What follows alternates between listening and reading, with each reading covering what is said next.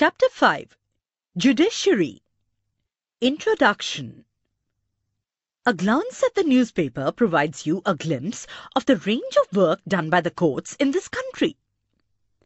But can you think of why we need these courts? As you have read in Unit 2, in India, we have the rule of law. What this means is that law applies equally to all persons, and that a certain set of fixed procedures need to be followed when a law is violated. To enforce this rule of law, we have a judicial system that consists of the mechanism of courts that a citizen can approach when a law is violated. As an organ of the state, the judiciary plays a crucial role in the functioning of India's democracy. It can play this role only because it is independent. What does an independent judiciary mean? Is there any connection between the court in your area and the Supreme Court in New Delhi? In this chapter, you will find answers to these questions. What is the role of the judiciary? Courts take decisions on a very large number of issues. They can decide that no teacher can beat a student, or about the sharing of river waters between states, or they can punish people for particular crimes. Broadly speaking, the work that the judiciary does can be divided into the dispute resolution, judicial review, upholding the law, and enforcing fundamental rights. Dispute resolution. The judicial system provides a mechanism for resolving disputes between citizens and the government, between two state governments, and between the centre and state governments. Judicial review. As the final interpreter of the Constitution, the judiciary also has the power to strike down particular laws passed by the Parliament if it believes that these are a violation of the basic structure of the Constitution. This is called judicial review. Violation. In the context of this chapter, it refers both to the act of breaking a law as well as to the breach or infringement of fundamental rights. अगर आप अपने syllabus के सारे chapters इस format में देखना चाहते हैं तो हमें डिस्क्रिप्शन में दिए गए नंबर पर कॉल करें. Upholding the law and enforcing fundamental rights. Every citizen of India can approach the Supreme Court or the High Court if they believe that their fundamental rights have been violated. For example, in the class 7th book, you read about Hakim Sheikh, an agricultural labourer who fell from a running train and injured himself, and whose condition got worse because several hospitals refused to admit him.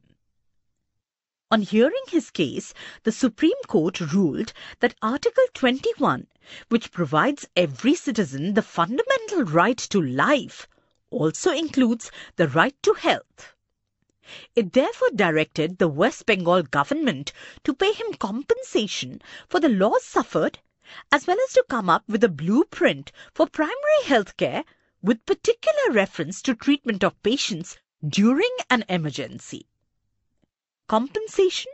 In the context of this chapter, this refers to money given to make amends for an injury or a loss. What is an independent judiciary? Imagine a situation in which a powerful politician has encroached on land belonging to your family. Within this judicial system, the politician has the power to appoint and dismiss a judge from his office. When you take this case to court, the judge is clearly partial to the politician. The control that the politician holds over the judge does not allow for the judge to take an independent decision. This lack of independence would force the judge to make all judgments in favor of the politician. Although we often hear of rich and powerful people in India trying to influence the judicial process, the Indian Constitution protects against this kind of situation by providing for the independence of the judiciary. अगर आप अपने syllabus के सारे chapters इस format में देखना चाहते हैं तो हमें डिस्क्रिप्शन में दिए गए नंबर पर कॉल करें। Separation of powers. One aspect of independence is the separation of powers. This, as you read in chapter 1, is a key feature of the Constitution. What this means here is that other branches of the state, like the legislature and the executive, cannot interfere in the work of the judiciary. The courts are not under the government and do not act on their behalf. For the above separation to work well, it is also crucial that all judges in the High Court as well as the Supreme Court are appointed with very little interference from these other branches of government. Once appointed to this office, it is also very difficult to remove a judge. Role of Judiciary. It is the independence of the judiciary that allows the courts to play a central role in ensuring that there is no misuse of power by the legislature and the executive. It also plays a crucial role in protecting the fundamental rights of citizens because anyone can approach the courts if they believe that their rights have been violated. अगर आप अपने syllabus के सारे chapters इस format में देखना चाहते हैं तो हमें डिस्क्रिप्शन में दिए गए नंबर पर कॉल करें। ऐसे ही और एजुकेशनल वीडियोस देखने के लिए हमारे चैनल होम रिवाइज को सब्सक्राइब करें।